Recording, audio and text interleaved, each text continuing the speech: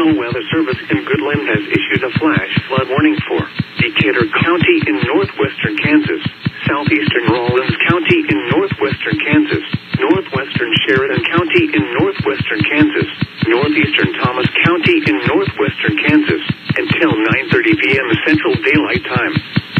At 5:38 p.m. Central Daylight Time, Doppler radar indicated thunderstorms producing heavy rain across the warned area.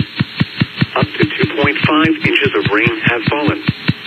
Flash flooding is ongoing or expected to begin shortly.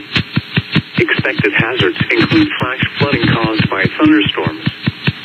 Source: radar. The following impacts are expected: flash flooding of small creeks and streams, urban areas, highways, streets, and underpasses, as well as other poor drainage and low-lying areas.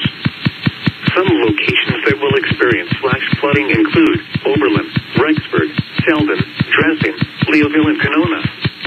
Repeating, a flash flood warning has been issued until 9:30 p.m.